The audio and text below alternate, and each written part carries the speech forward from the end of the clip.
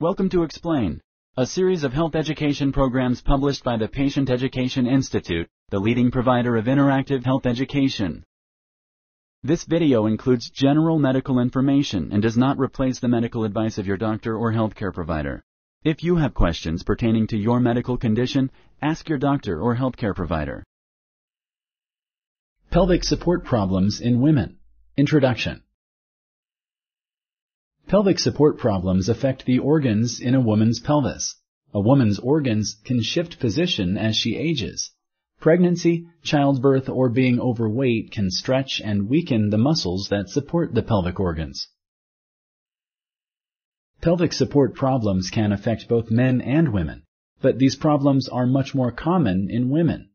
This program focuses on pelvic support problems in women. This program will help you better understand pelvic support problems. It talks about the symptoms, causes, and types of pelvic support problems. It also covers the diagnosis and treatment of these problems. The pelvis. This section talks about the organs found in a woman's pelvis. It is important to understand the position of these organs when talking about pelvic support problems. The reproductive system is between the urinary system and the intestinal system. The urinary system is in front of the reproductive system. The intestinal system is located behind the reproductive system. The female's reproductive system consists of 2 ovaries, 2 fallopian tubes, the uterus, and the vagina. The fallopian tubes connect the ovaries to the uterus. The vagina connects the uterus to the outside of the body. The urinary system consists of 2 kidneys, the ureters, the bladder, and the urethra. The ureters connect the kidneys to the bladder. The urethra allows urine to exit the body, emptying the bladder. The intestinal system ends in the sigmoid colon, rectum, and anus. The front or anterior part of the vagina is close to the bladder. The back or posterior part of the vagina is close to the sigmoid colon and rectum. The organs in the pelvis are held in place by muscles. These muscles are called the pelvic floor muscles.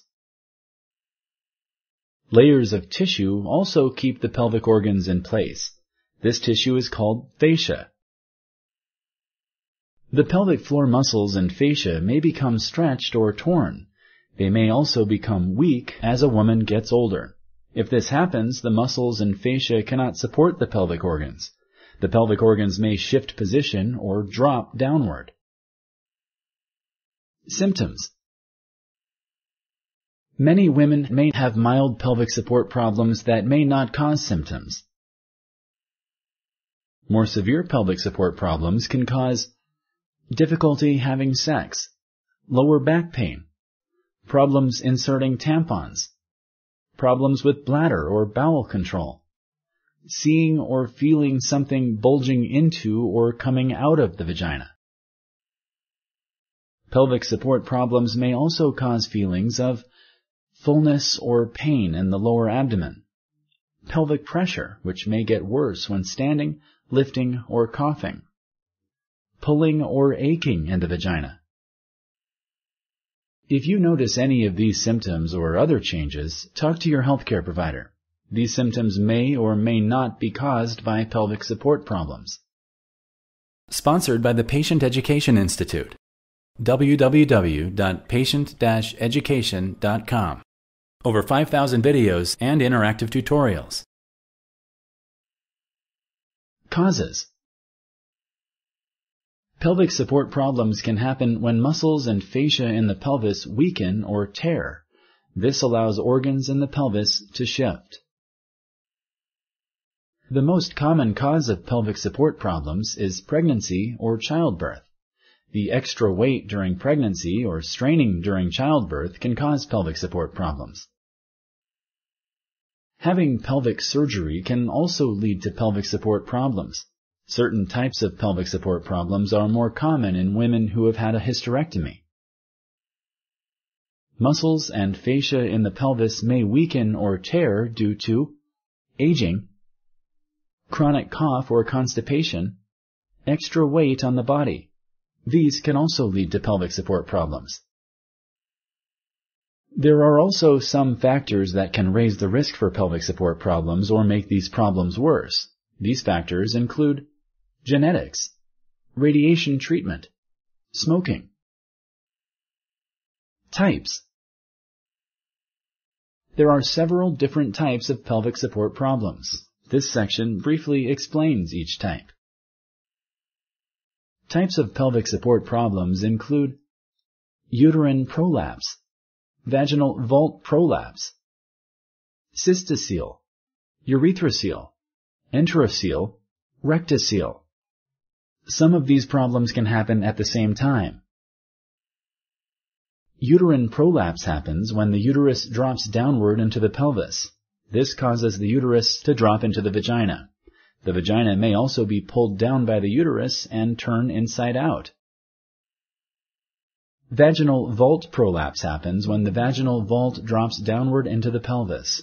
The vaginal vault is the top part of the vagina. This type of pelvic support problem is mostly seen in women who have had a hysterectomy.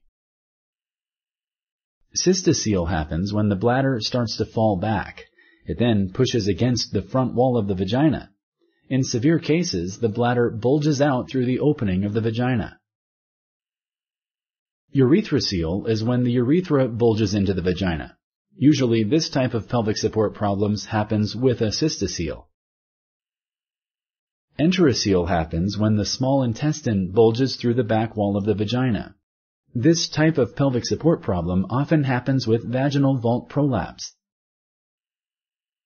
Rectocoele happens when the rectum starts to fall to the front. It then pushes against the back wall of the vagina. In severe cases, the rectum bulges out through the opening of the vagina. Diagnosis. First, your healthcare provider will ask you about your medical history and symptoms. A physical exam will also be performed. A healthcare provider may diagnose a severe pelvic support problem from a physical exam of the vagina. This is because the part of the fallen organ may be visible. A pelvic exam may also find pelvic support problems that are less severe. A pelvic exam checks the organs in the pelvis for signs of disease. The healthcare provider may be able to feel an organ bulging into the vagina. A rectal exam can also help the healthcare provider find problems with organs in the pelvis, including the rectum. During these exams, your healthcare provider may ask you to cough or strain. Sometimes pelvic support problems can cause urine or bowel leakage during these motions. If the problem includes the urinary system, you may have a voiding cystourethrogram. This test involves taking X-rays of the bladder during urination. The X-ray shows the shape of the bladder. It also lets the doctor see any problems that might block the normal flow of urine. Other tests may be needed to find or rule out problems in other parts of the pelvis. Your healthcare provider can provide you with more information if the tests are needed. Treatment. Mild pelvic support problems may not require treatment, but treatment can keep pelvic support problems from getting worse. Unless the pelvic support problem is severe, non-surgical treatments may be tried first. These may include lifestyle changes, bladder training, weight loss, Kegel exercises, pessaries, estrogen therapy. Lifestyle changes may help some women. Limiting fluid intake and avoiding caffeine can help prevent urine leakage. If a woman has bowel problems, a high-fiber diet can prevent constipation and straining during a bowel movement. Bladder training is a therapy that can help women learn to control the bladder. It involves emptying the bladder at set times. This can train the bladder and relieve urine leakage. Weight loss can also help pelvic support problems. Getting rid of extra weight can keep a problem from getting worse. It can also help relieve urine leakage. Kegel exercises are special pelvic floor exercises. These exercises may help strengthen the pelvic floor muscles and relieve some symptoms. To do Kegel exercises, pretend you are stopping the flow of urine or trying to stop passing gas. Squeeze and hold these muscles for 5 seconds and then relax them. Do this 4 to 5 times in a row throughout the day. Biofeedback uses sensors placed on the skin, in the vagina, or in the rectum to determine which muscles are being used while doing pelvic floor exercises. This helps women learn how to do the exercises correctly.